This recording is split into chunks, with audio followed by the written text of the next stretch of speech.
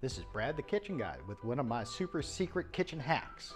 It's called pre-cooking your flour. Have you ever gotten that wonderful plate of country fried steak with gravy and when you get done your belly feels like it's going to bust? Well, that's because they didn't cook the flour first or didn't spend long enough in the pan. Now, one of the things you can do is you pre-cook your flour, and that people are going to go, what do you mean?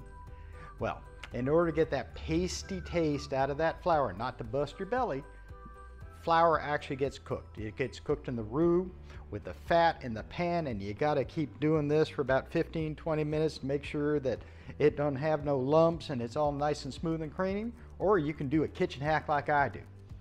We're going to take the flour and we put it in the oven at 400 degrees in about 20 minutes. It's going to be a beautiful golden brown and nutty flavor, and you just drop it in that fat, stir it, and it's done.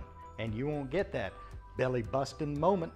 So all you do, take a pan, put your flour in, and like everything else in cooking, even it out so it cooks evenly. You don't want it too thick.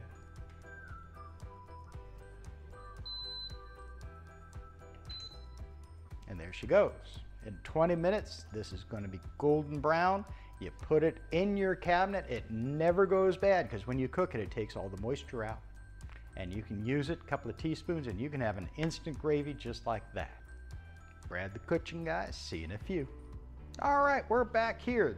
Due to the magic of YouTube, you all missed that 20 minutes of the flour cooking in the oven. Now I want you to look at this.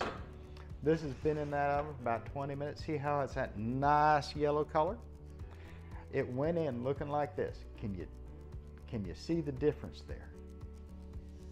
Now, your cooked flour is absolutely perfect for making your gravy and your bechamel sauce. This will stay in your cabinet forever, just like salt does, just like sugar does. Why? It's anhydrous. That means it ain't got no moisture in it. You just take it, put in a little plastic jar, put it up in your cabinet. Anytime you want to make a gravy, melt down your oil or your fat, throw a little bit in, stir it up. It's done in seconds and it doesn't clump, and you don't have to be there stirring it all the time. This is quick, fast, easy. Flour makes the color. And when it turns color, it's cooked and done. Now, just take your flour, throw it in the oven, 350 degrees, 20 minutes, a little more, a little less. You'll know, it'll turn color.